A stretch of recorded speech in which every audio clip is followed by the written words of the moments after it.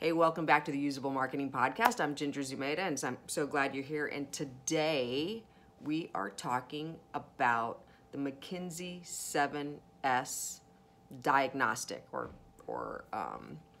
what else would it be called? It's sort of a way of organizing or thinking about how all of your organization hangs together. And what it allows you to do is go through seven S's, seven kind of different modules to think like, what's going on here, what's going on here, what's going on here, what's going on here. So imagine you have your imaginary whiteboard. I'm on the road today, so I don't have my whiteboard in front of me. Imagine the whiteboard is right here. But I'll shoot you a link in the show notes and also in the everywhere that you need it, basically, to be able to understand really what the 7S structure is. So here's why the 7S structure is really powerful. I'm going to go through the 7 S's, what they are, and kind of how they hang together. But there's three what they call hard elements, and that is strategy, structure, and systems, right? So you need to examine your strategy, your structure, and your systems to see what's going on there.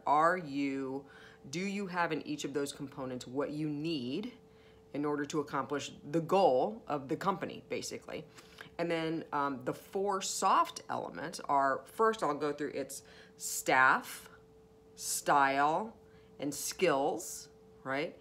So that's 3, but then the 4th one that sits really at the center of all of the other ones is shared values, right? So let's kind of talk about how these things, I'm going to go through them one by one. It's a really great diagnostic tool if you're trying to figure out like what's going on in my company.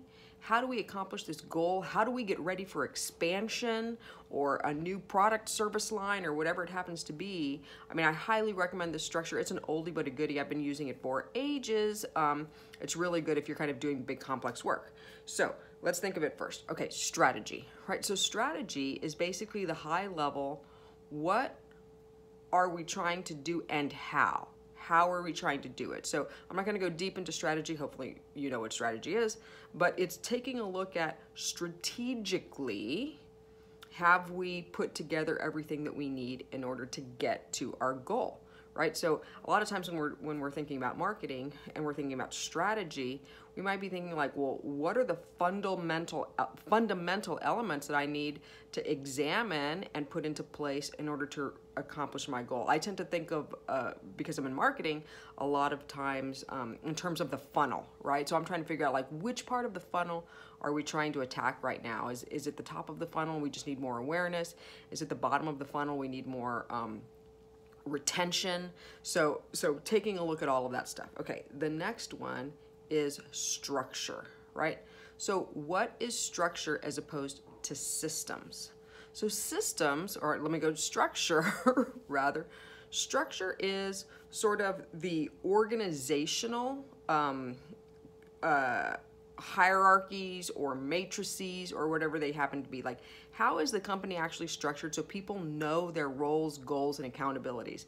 Like, I tend to think that when I think of structure, I'm a lot of times thinking of like the RACI model, a whole nother model we can talk about another time, but roles and goals and governance, right? Is the structure in place for you to be able to accomplish what you need in terms of the people, really? Do they know what to do? Now, processes or systems, so that's the 3rd S. We've basically done strategy, we've done structure, and now we're doing systems. Systems are the processes, right? And the processes aren't only kind of software processes or hardware processes. It's really what are all of the processes in place, the processes of the organization as a whole, at a department level. What processes are in place to get the work done? As we all know, like failure of process just creates a lot of variance, which doesn't create the best customer experiences. So processes and structure work really well together to make sure that you've got something that is repeatable over time, right? And that's super important. Now, when we get into soft skills, what hangs all of those things together? Well, there are the skills, not just of the people themselves, but of the institution. does the institution or the company have the skills required to go to market in whatever area you're going to market? And at the individual level, do they have the skills, or is training required? Right? So what do you need to kind of think about from a skills perspective? Then there's staff. Staff is the actual human capital. Do we have the capacity and the people to get the work done? So that's what staff is. And then where am I? Style, right? Style is super important because style is really about culture, right? So is the culture of the company ready to accomplish its goal? And then what holds all of them together is shared values, right? And so that has a lot of overlap with culture as well. But a lot of time, it's really interesting. I'm working on a project right now where we realized we actually have a lot of the outer S's together. But when we think about shared values and what are we really trying to get done, we realize different departments within the organization have a different idea of what that should be. And so our work is to kind of figure out how do we come together and make sure that we all have the same shared values so we can accomplish the outcome. So the 7S model, it was created by McKinsey back in the 70s. It's an absolutely great model if you're trying to really look at your organization and figure out like what's going on here. I mean, you can even do top line like what's up with my staff, what's up with my systems, what's up with the skills of my company, you know, what is our strategy? Hopefully you can document what your strategy is, what skills do we have or what skills are necessary, and on, right? So I think it's a really great tool. So what I love about the 7S is it actually hangs really well with the marketing canvas that we use, right? So it's so funny, when we go and do these sprints with big companies where we go in for a day and we kind of rip apart the marketing strategy, we put it back together. A lot of times the place that we're doing the biggest amount of work is in really zeroing in on the value proposition, right? Because the value proposition has so much to do with both strategy and culture. And those pieces are really important. We'll sometimes realize that a company has great systems and processes and training, and they've got all this stuff, but they're kind of lacking some of the soft stuff, which is making sure that they've got the right culture to complement their strategy.